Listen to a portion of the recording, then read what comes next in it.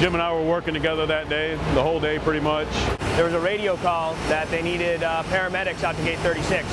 Just the tone of the voice, kind of knew something was up. When I looked down, I saw just a pair of legs laying down on the ground.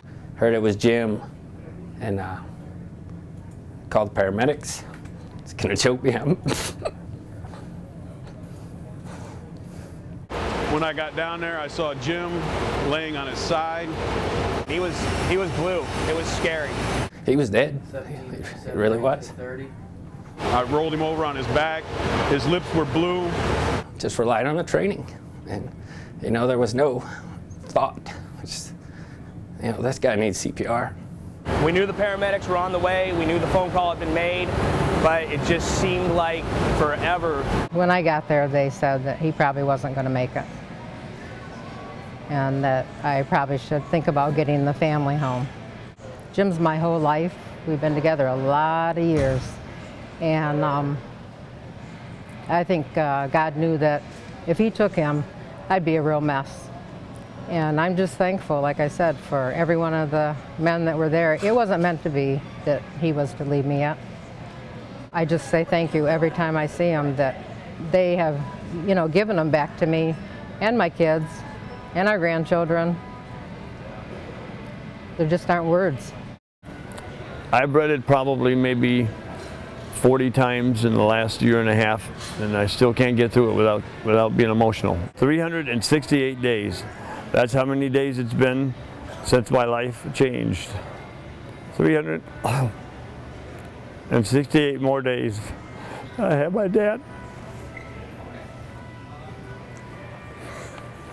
We did what we could, and it was successful, and that's why we're trained. That's why Southwest mandates that we're trained.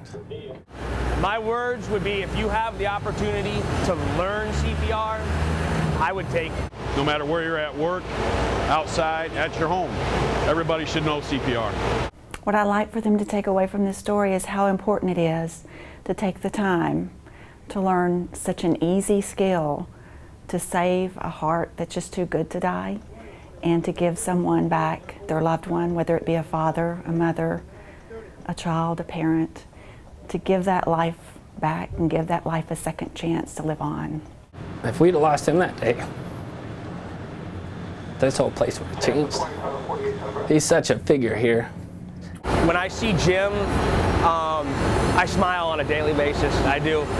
I couldn't tell you how I would feel if I hadn't acted, if I hadn't jumped in and started to try to help. It reminds me every day that what I do know as far as CPR, it actually gave me the chance to spend more time with him, as well as his family to spend more time with a very special man. Every day, every time I get up, I'm thinking I get to see her. Almost.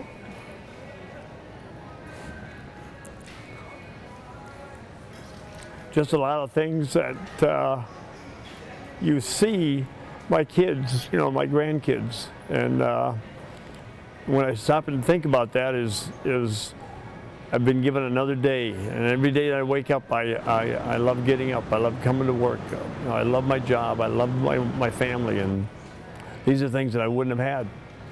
And how do you thank somebody for what they did? You can't really say thank you, but the importance of it is that if they hadn't known it, I could have been anywhere else where somebody didn't know CPR, and I wouldn't be here today.